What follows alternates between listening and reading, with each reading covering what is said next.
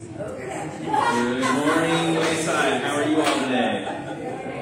Great. I want to welcome you here to our worship service this morning as we prepare ourselves and we are so excited to be able to have that this week and to have you guys walk along with us for this wonderful time. But as we prepare ourselves for worship, be in a mind of uplifting, of worship to God throughout the rest of this service and the rest of this day. So let us begin.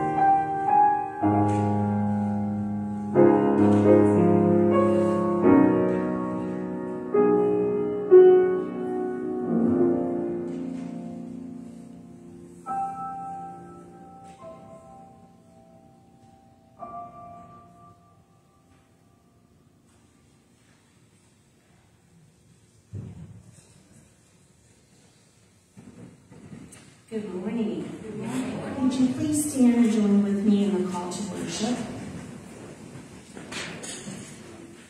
Welcome to worship this day. We have come seeking peace and hope. This is the house of the Lord. In it you will find what you seek. Help us to open our hearts to God's words and will for us. Ask for God's help. It will be given to you.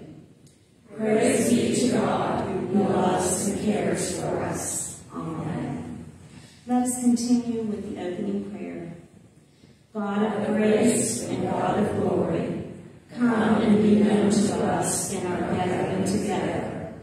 Come and be present in the songs we sing and in the prayers we raise.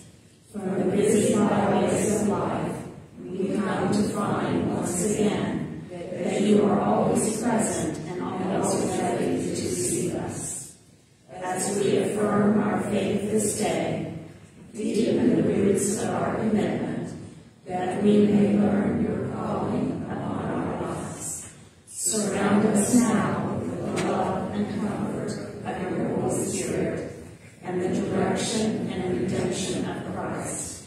Amen. The opening hymn can be found on page 405, or you can follow along on the front screen. Seek ye first the kingdom of God.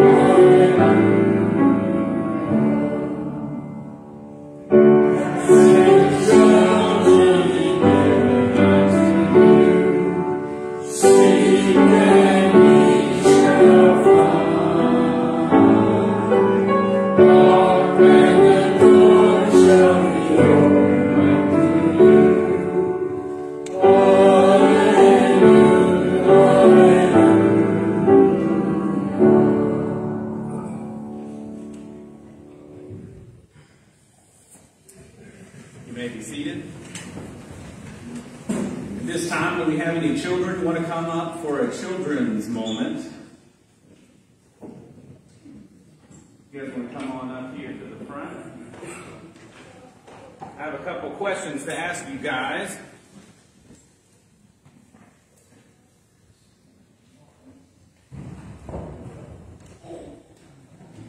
Good to see you guys up here today. You guys can have a seat here.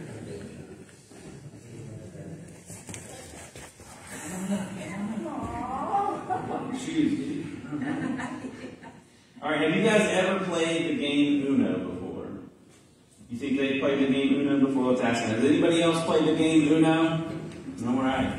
Do you know that there are rules that are official that come from Uno? A lot of people don't know this. A lot of people make up their own rules as they go. Typically, I know they're shocked, aren't they? Some of them have been doing this for years and we're getting ready to blow their minds. Okay, so a couple years ago, the makers of Uno had to take to their social media to let people know that they've been playing the game wrong this whole time.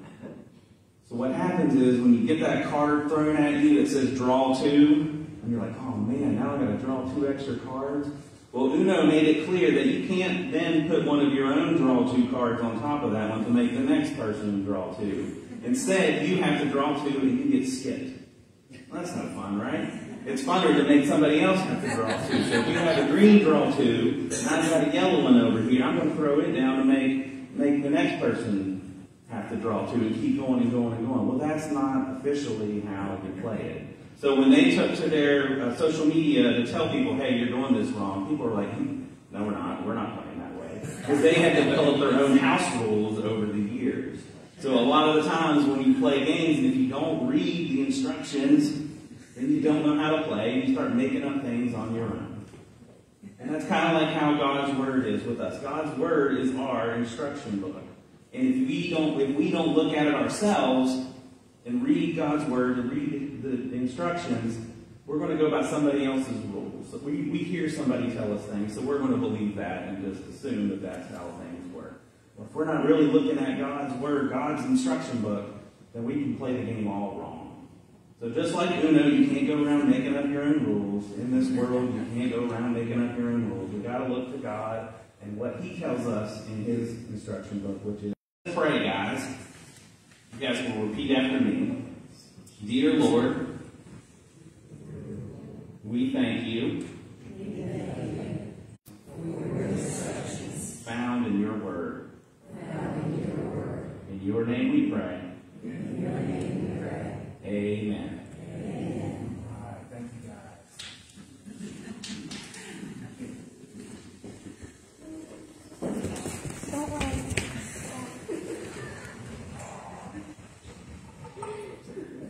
Make clear that nobody will come over if you don't have any of the collar that's being played currently. Again, these are official rules that people play differently over the years. Right. This morning we come to that time where we share in our joys and our concerns and lift up our prayers. Do have a couple here for you guys to remember. Continue to remember the family of Alice Brown as her service was this past Thursday. Do continue to remember her family during this time.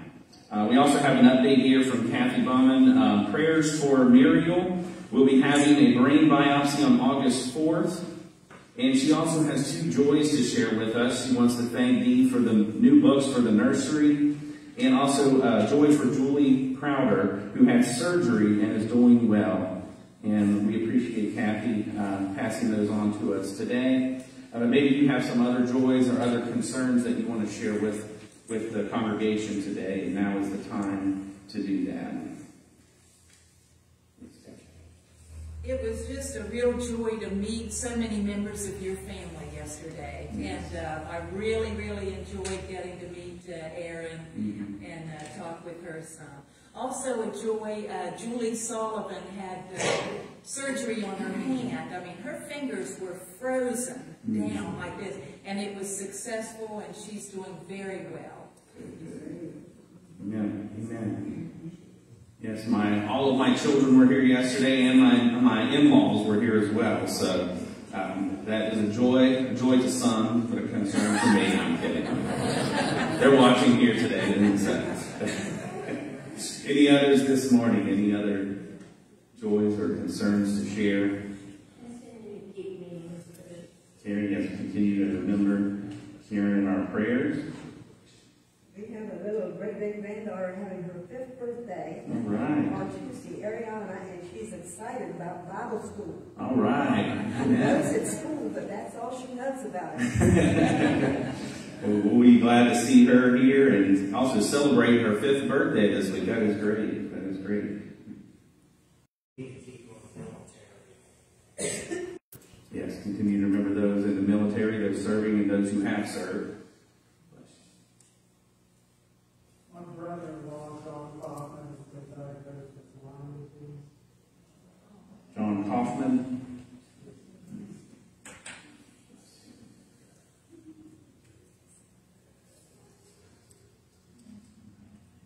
Any others or any unspoken this morning? God knows each and every one of those that are on our heart. He knows each and every need, but it is our time now that we join together as the church body and we uplift and lift up all of our prayers and concerns to the Lord now. So let us pray. Gracious God, we come before you this day.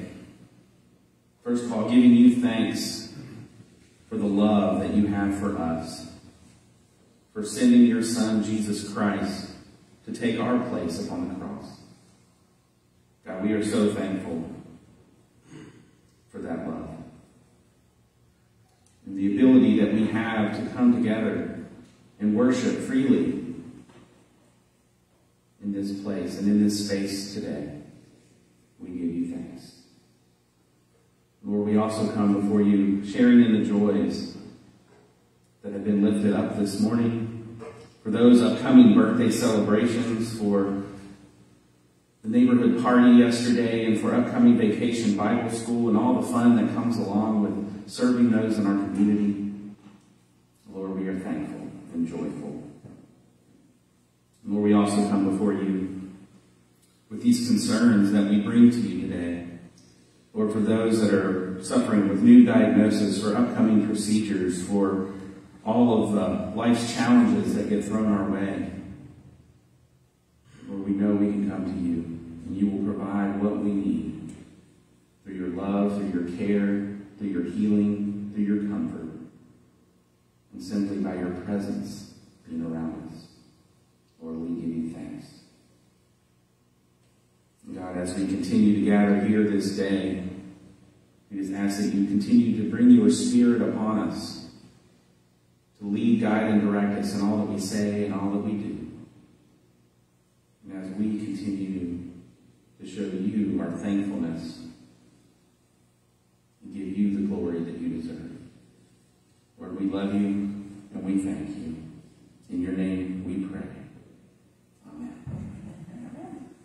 This time we will now receive our morning offering.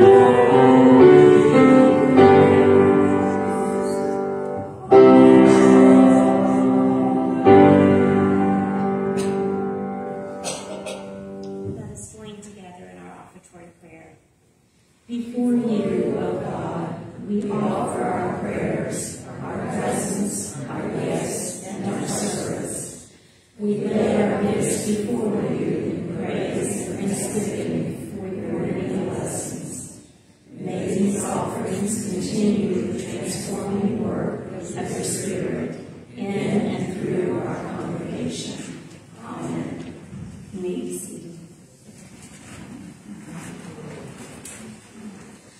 Our New Testament lesson this morning is from Colossians chapter 2, verses 6 through 15.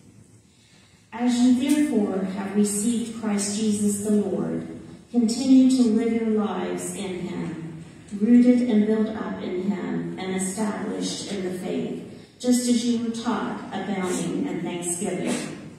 See to it that no one takes you captive through philosophy and empty deceit, according to human tradition, according to the elemental spirits of the universe, and not according to Christ. For in him the whole fullness of deity dwells bodily, and you have come to fullness in him, who is the head of every ruler and authority. In him also you were circumcised with a spiritual circumcision, by putting off the body of the flesh in the circumcision of Christ. When you were buried with him in baptism, you were also raised with him through faith in the power of God, who raised him from the dead. And when you were dead in trespasses and the uncircumcision of your flesh, God made you alive together with him. When he forgave us all our trespasses, erasing the record that stood against us with its legal demands, he sets this aside, nailing it to the cross. He disarmed the rulers and authorities and made a public example of them, triumphing over them in it. Would you please stand for the gospel lesson? Our gospel lesson is from Luke chapter 11, verses 1 through 13. He was praying in a certain place, and after he had finished, one of his disciples said to him, Lord, teach us to pray, as John taught his disciples. He said to them, when you pray, say, Father, hallowed be your name. Your kingdom come. Give us each day our daily bread, and forgive us our sins, for we ourselves forgive everyone indebted to us. And do not bring us to the time of trial. And he said to them, suppose one of you has a friend, and you go to him at midnight, and you say to him, Friend, lend me 3 loaves of bread, for a friend of mine has arrived, and I have nothing to set before him. And he answers from within, Do not bother me. The door has already been locked, and my children are with me in bed. I cannot get up and give you anything. I tell you, even though he will not get up and give him anything because he is his friend, at least because of his persistence, he will get up and give him whatever he needs. So I say to you, ask, and it will be given you. Search, and you will find. Knock, and the doors will be opened for you. For everyone who asks receives, and everyone who searches finds, and for everyone who knocks, the door will be opened. Is there anyone among you who, if your child asks for a fish, will give a snake instead of a fish? Or if the child asks for an egg, will give a scorpion? If you then, who are evil, know how to give good gifts to your children, how much more will the Heavenly Father give the Holy Spirit to those who ask him? The word of God for the people of God. Thanks be to God.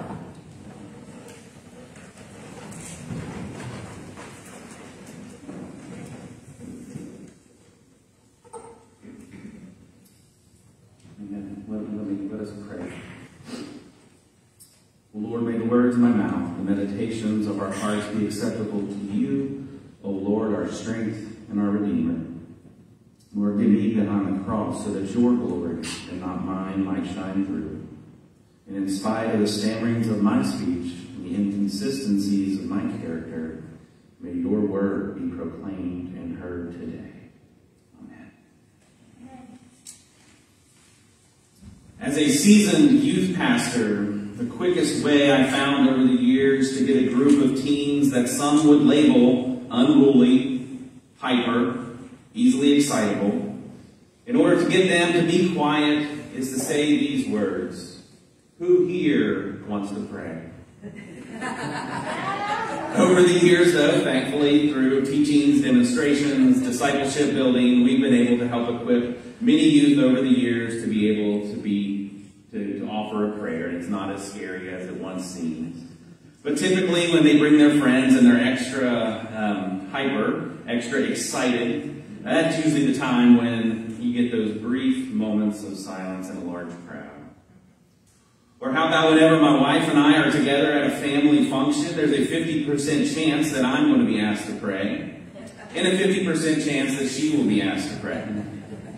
And it's not that we don't like to pray, it's just that we know that we're not the only ones capable of talking to God.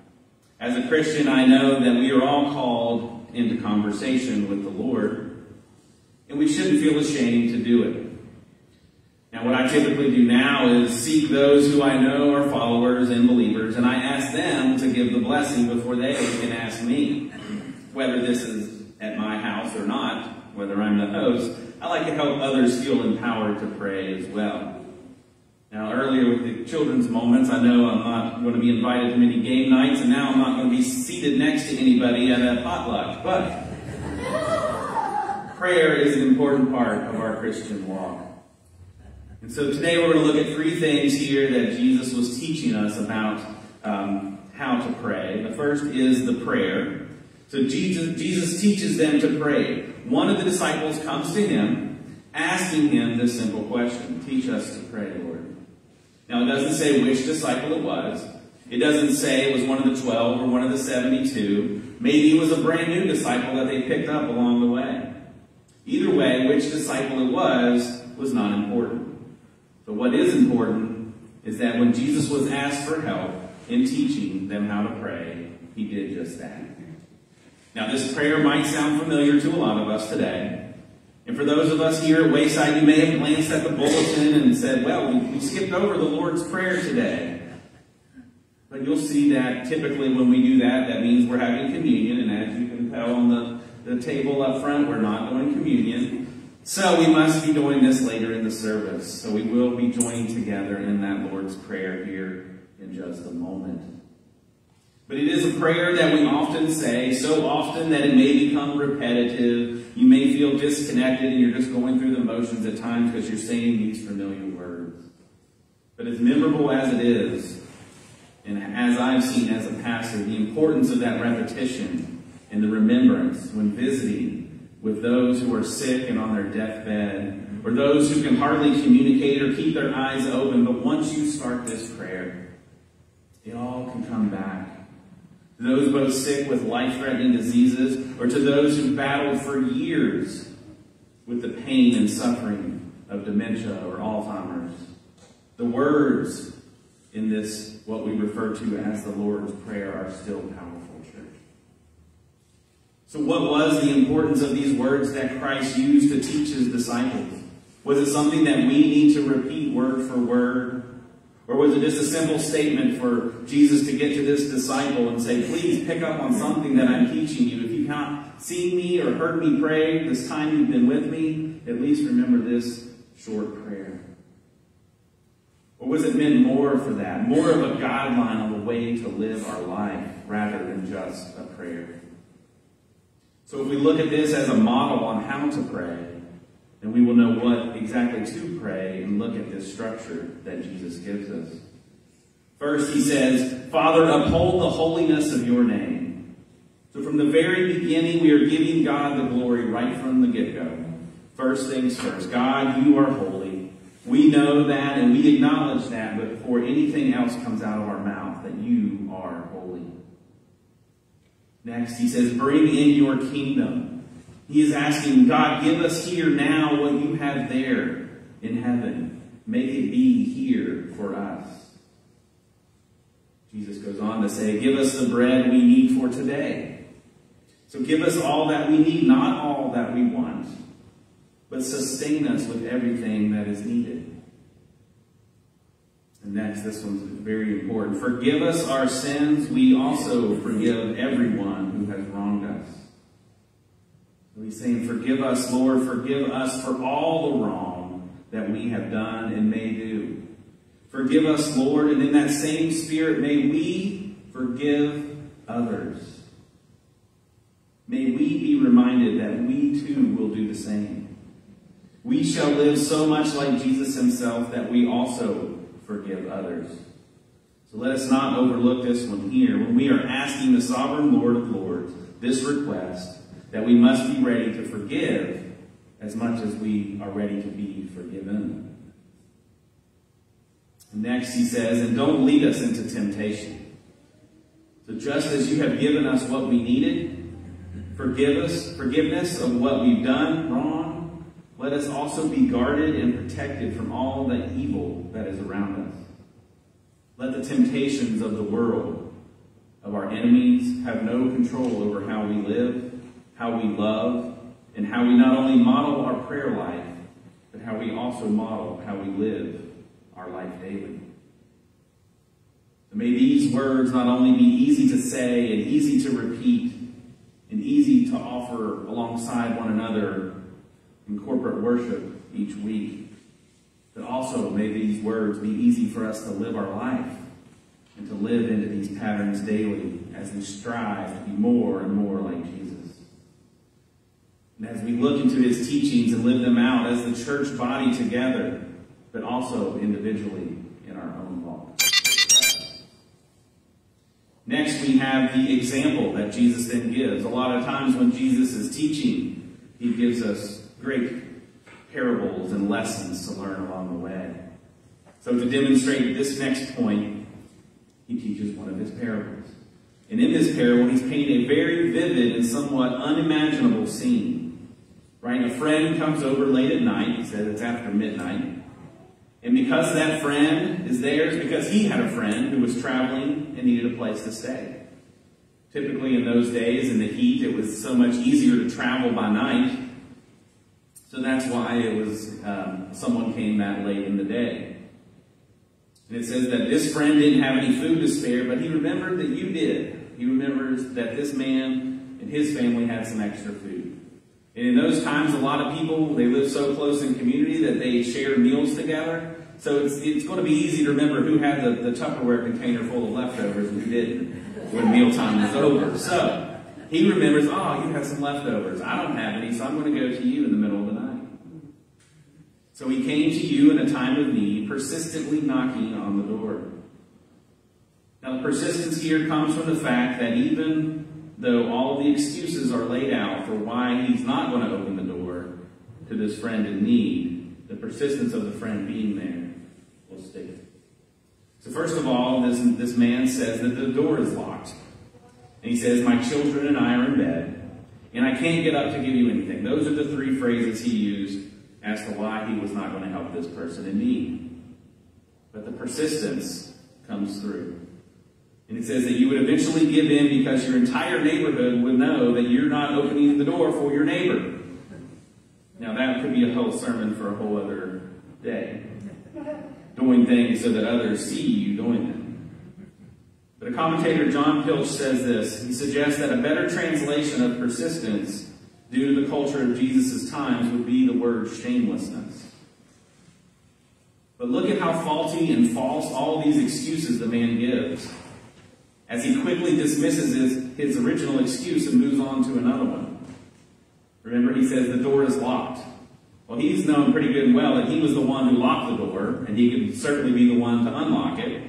So he then goes on to say, well, my children and I are in bed. Already admitting that, again, that he could get up and unlock it, but he blames it on his kids because they shared probably a one-room house, and everybody was in there asleep. There might even have been some of their animals in there, and when you wake up kids and they start screaming and the animals start doing their things, it's just going to be loud, and then everybody's going to be awake. And it's getting well past midnight. But again, he knows he can do that. He knows it'll be okay. It's not the end of the world. He wakes his kids up, wakes the animals up. He then immediately says, well, I just can't get up to get you anything. Skipping past and the laziness and the blaming that he did for his children, and just simply says he just can't do it. He doesn't want to. It's inconvenient to be bothered like that in the middle of the night. And I believe here that Jesus is emphasizing this persistence is not to say that God must be bothered to the point of being nagged, to being shamed, or being annoyed. Rather, that persistence is to show that we must show urgency and seriousness and boldness in going to Christ and going to God and asking. And if and when it aligns with God's will for us, then God will delight in giving in to those requests being made.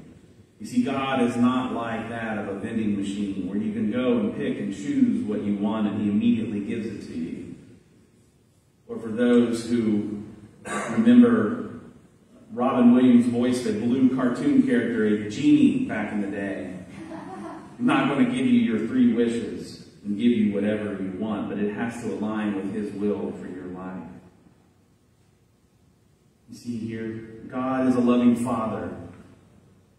When we look at Him as with that previously mentioned glory that we started off in our prayer, and we ask Him to bring His kingdom here on earth, giving us our daily needs, again, not our wants, church, but our needs.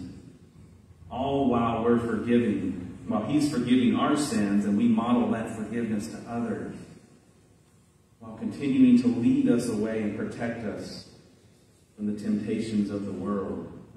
When we are aligned, then God's will and desire for us will come through, and He will answer us day or night. So after Jesus teaches this using this example, He also gives us a question to think about. So to drive home this point, He poses this question that He often does. He puts it into our perspective. How would we view these things? So in verses 11 and 12, I'm going to reread these verses, but in the Message translation interpretation of the Bible. And in that it says, if your little boy asks for a serving of fish, do you scare him with live snake on his plate? If your little girl asks for an egg, do you trick her with a spider? As bad as you are, you wouldn't think of such a thing. You're at least decent to your own children. So I'm going to ask you a question and pose a question here for you today.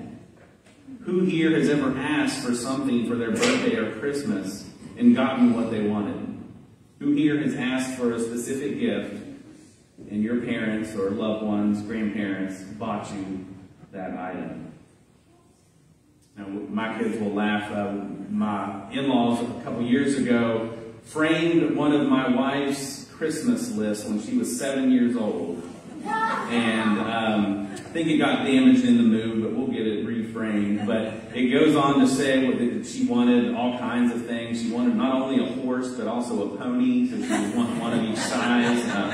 But there was this certain wish list that she had, and it was so outlandish that it deserved framing some years later. But what a reminder it is that we often get what we ask for when it comes to gifts and presents. Now, I'm going to tell a little outlandish story of myself. So in my best Sophia impersonation, I want you to picture it. Canal City Mall, December 24th, 1990. Now, this was a few months after a debut album had dropped, and after my attempts of recording this hit single off of the radio from one radio to another. Whoever remembers doing that? You know, you get the radio announcer talking in between, and, you know, there was all kinds of mess. But in the midst of my tape that had songs such as You Can't Touch This by MC Hammer, Another Day in Paradise by Phil Collins, and who could forget the ever-classic animated hit Do the Bartman from The Simpsons. This album that I wanted to own, the real version, not the recorded from the radio version, was that of Vanilla Ice's debut album, To the Extreme. So here I was, remembering going to the mall. I had asked for this tape for months and months from my parents. And here I was going to the mall with my uncle, who at the time was a bachelor, which explains why we were at the mall on Christmas Eve. So he may or may not have waited until the last minute to do his family Christmas shopping. So here I was at the mall, and I don't know if I'm getting this album for Christmas or not. So I'll ask Uncle Charles if he'll purchase this cassette for me. Well, this is also to date myself. My Uncle Charles then decides to find a payphone, for those that know what that is. go and call his mom's house, with where my mom was at, that's where the family gathering was at, and ask if he could purchase the tape that I found closest to it. I was just grabbing whatever came about. Little did I know that less than 12 hours later, I would be unwrapping that very cassette that I wanted. Now, I say all that to say this: as bad as we humans can be, as much as my parents were probably so upset with me for having the audacity to ask and go behind their backs for this gift, I was still able to receive it the next day. So to stress that, as bad as humans are, as bad as we all can be, after all, it's in our nature to sin. Romans 3:23, Paul tells us that all have sinned and fallen short of God's glory. Jesus still points to the fact that even those who are inherently bad and sinful, we still give our children good names. He asked for a fish. He didn't give them a snake. He asked for an egg, or she asked for an egg and didn't get a scorpion or a spider. So if we, as bad as we are, won't do that for our own kids, how much more, church? How much more and how much better of a gift will the God who created us give us if only we ask? His word says, everyone who asks receives. Whoever seeks finds. And to everyone who knocks, that door will be opened. Church, we are called to be like Christ in all that we do. So let us start by answering those who ask us about our faith and why we believe. Let us start by helping those find when we see or hear them seeking for help. And let us start by helping open the door for others to a new relationship with Jesus Christ when we see them knocking. And as Paul told those in Colossians 2:6-7, he said, so live in Christ, Jesus the Lord, in the same way as you received him. Be rooted and built up in him. Be established in faith and overflow with thanksgiving, just as you were taught. So let our prayer life and the life we live out be rooted and built up in him, established in our faith, and let our prayers and way of being overflow with that thanksgiving, church. Just as we were taught through Jesus Christ our Lord. Christ has taught us not only how to pray, but again, how to live a life of gratitude. And he has given us in return what we need, church, and that is his Holy Spirit.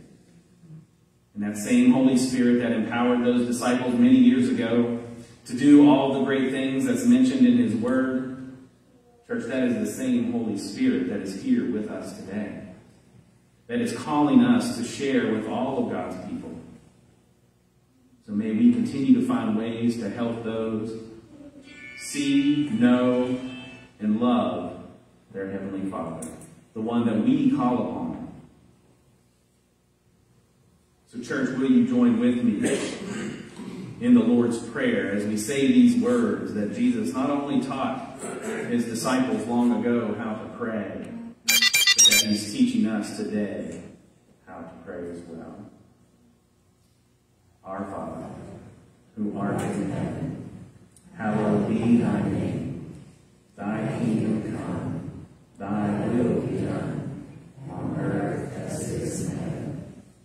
Give us this day our daily bread, and forgive us our trespasses, as we forgive those who trespass against us.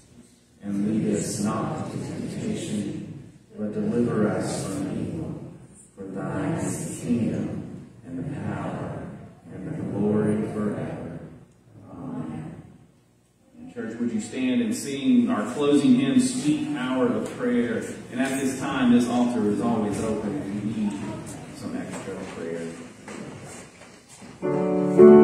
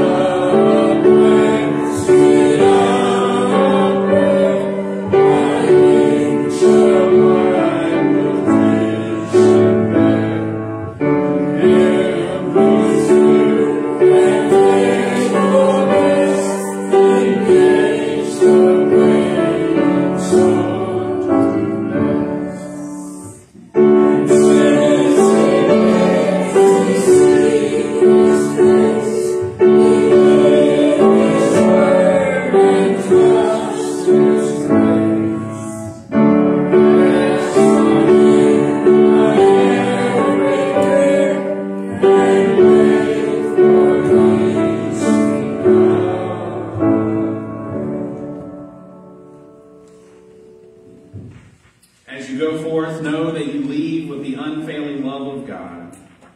As you leave this place, know that by God's strength, you will be able to face the challenges of the coming week. And as you return to your daily lives, know that your pursuit of peace reveals to the world that you are God's children. In his name I say.